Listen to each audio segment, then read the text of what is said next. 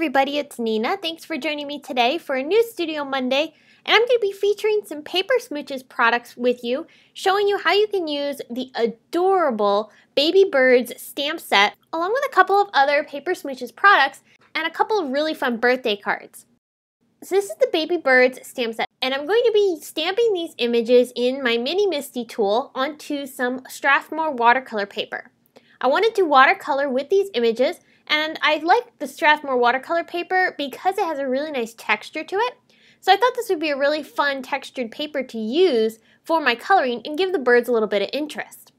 I'm stamping them with Simon Says Stamp Intense Black ink because this ink is water safe, so I can go ahead and stamp this down and use this and know that my lines aren't going to bleed from the watercoloring that I'll be doing later on. I did need to stamp the images twice because, like I said, this is watercolor paper and it's got a texture. So the stamping was not perfect the first time around, and because I used my Misty tool, that allows me to go ahead and restamp over top of those same images over and over again until I have a nice impression. And I only needed to stamp these twice. Alright, so the watercoloring I'm going to be doing today is using Daniel Smith watercolors, and I wanted to show you how you can really get some nice use out of these dot charts that we have here at Simon Says Stamp of the Daniel Smith watercolors. This particular dot chart is the Yana Smakula palette, and it's a bunch of colors that Yana really loves using. And I really love these colors as well. They're really bright, beautiful, and really intense in color. And I colored all of these images with these dot charts, and I still have tons of color left over. Now, as I'm coloring, one of the things I wanted to point out to you was that I did mess up here. This bird I'm coloring with the phthalo blue color. I ended up bringing in some of that quinacridone gold, but because the area was still wet from the phthalo blue, that yellow bled into that teal green.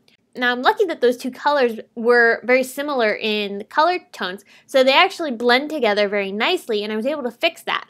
But if you're coloring this and say the red, the quinacridone coral, blended in with that phthalo blue, you would have ended up with a brown. So when you're coloring, make sure that you're careful where you're applying the wet color down, making sure that you're not getting it contaminated by other wet colors on your painting. Now for the toucan, I'm using some ultramarine turquoise, which is a gorgeous color. I'll also bring in some of the other colors for his beak, such as quinacridone coral, quinacridone gold, and sap green. I really love these birds because they're super fun and happy and very whimsical, and there's a lot of open space, so that makes coloring really easy. So if you're looking for a fun and cute stamp set that's easy to color, these baby birds are totally perfect for that. As I was coloring in these images, I was making sure to use colors throughout the entire set of images that are similar. So when I used quinacridone coral for the flamingo, I made sure to use it on the other birds as well. And the same thing with other colors. The quinacridone gold is another one that I used throughout the entire set of images. And that's because I originally was going to use all four on a card, but it ended up turning out that the last bird, the toucan, he didn't fit on my card design. So I ended up creating a total of 2 cards, which I think is actually really fun because it also ended up allowing me to use up some of the extra balloons that I had created for my card as well.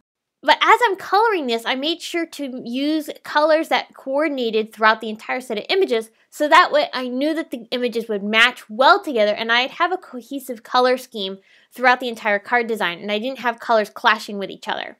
That's another really fun thing about a palette like this is because all of the colors that are on here work really well together. It's a nice set of colors that match well, and so it makes your job of picking colors a lot easier. So once I finished coloring in all of the images, I could have cut these out with the coordinating dies, but I don't have them. So I went ahead and used my fussy cut scissors to go ahead and trim the images down. But like I said, there are dies for these particular birds.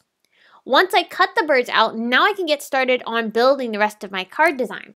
My sister really loved these birds, and she was kind of sitting here and playing with some of the different pieces that I have here, such as the birds. She pulled some hello dies that I had, and she pulled the speech bubbles, which we'll actually be using on this particular card. And she was kind of playing around with them and mixing and matching and just stacking them all over on top of my desk. So she was my helper here for a little bit.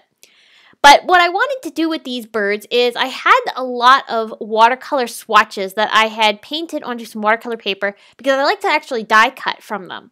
So I took all of these different scraps of watercolor swatches that I had sitting around.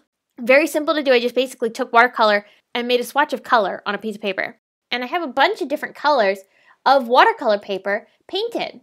And I use those to trim out the balloons from the Paper Smooches balloon die set. You could have used cardstock if you wanted to, but I liked the look of the watercoloring because it matched well with the birds that we colored as well. I attached string to the backside of each of these balloons, and this is going to be the first card that we're going to be doing here, which is a cluster of balloons kind of spaced out a little bit across the front of the card panel. I'm taking all of the strings and I'm folding them over the edge of the paper. These are going to pull them taut against the paper, but it's also going to give some vertical movement to the card, kind of letting you see the balloons go up into the air, and the clean and simple style of it is really helping the whole card design get pulled together, because this is a very bold card design that we're creating here. I added the strings down onto the backside of that panel, and then I'll take the birds and pop them up with some foam tape. I layered them with either 2 or a single layer of foam tape, just varying up the heights. And then I also brought in my Spectrum Noir clear overlay pen and added glitter to each of the different balloons. As I'm doing this, I'm making sure to wipe off the tip of my brush because there is some color transferring from the watercolor onto the bristles. So by just wiping that off, that lets me not contaminate the rest of the balloons with a different color. Now, because these are birthday cards, I felt my animals really needed to have some sort of party accessory.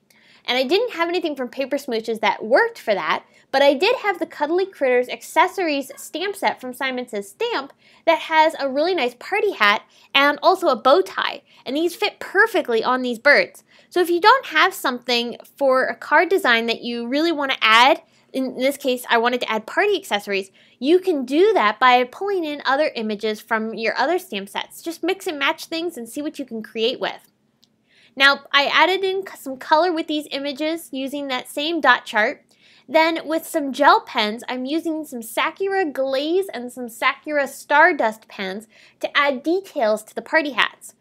So I'm adding these down onto my birds using some liquid glue. I thought the bow tie looked so cute on this particular bird. It just adds a really fun element to him and also a little bit more extra color to the center of his body. Now the sentiment I'm using here is the Happy Birthday greeting. I thought this one was super cute. I really love the play on words. Puns always get me. And I wanted to stamp this down onto some black cardstock so I could cut it out with the Simon Says Stamp Talk Bubbles die set. I really like these talk bubbles because it allows you to make your critters or animals, people, whatever you're putting on your card, have a little bit of life and talk to your recipient. So I'm going to go ahead and stamp this down, heat emboss it with some white embossing powder, and then pop up that speech bubble onto my card. Now again, because this card has a lot going on and it's also extremely bold, I kept with a very clean and simple design. So there's not a lot of extra embellishment here, and that's on purpose so that way the card design A doesn't get too busy and B carries the style of the images. Alright, so like I said, I had a bunch of balloons left over. I don't know what I was thinking, but I die cut a ton of balloons. So I was like, okay, well, let's make another card with this. So I took all these balloons and I started layering them together and creating this big, giant bunch of balloons. In the end, I kind of think I added a few too many. I might have wanted to add a little bit less, but I was trying to use them all up. So I have this literally gigantic pile of balloons that this little toucan is going to be holding. So I attached them all down. Like I said, I was layering them together. I used double-sided adhesive for this. And then in the end gives me this really nice bunch of balloons. Now with that bunch of balloons, I added again a couple pieces of string to the backside, not many, just 3. And I layered that behind my panel just like I did for the first card. And then I layered the toucan on top of that with that same happy birthday greeting. Again, I added some sparkle to the balloons with the gel pen, and then this time I also brought in a few sequins to add a little bit of interest to the background. That also fills in some of the emptier spaces without making it very distracting. So this accents the entire card really nicely. So I hope you enjoyed these 2 ideas using the really adorable Baby Birds stamp set from Paper Smooches, as well as some other products that I thought really worked well with this card set. It's really fun to be able to use dot charts like this one here from the Giannis Makula set that we have at Simon Says Stamp. It's really fun to be able to see how far you can stretch dot charts like this. You can use them not only for trying out colors and seeing which ones you like, but you can also get some use out of them then too. I hope you enjoyed today's video. I will be back soon with another video tutorial for you. Until then, here's a couple more you might find interesting. Have a great day, and I will see you again soon. Bye!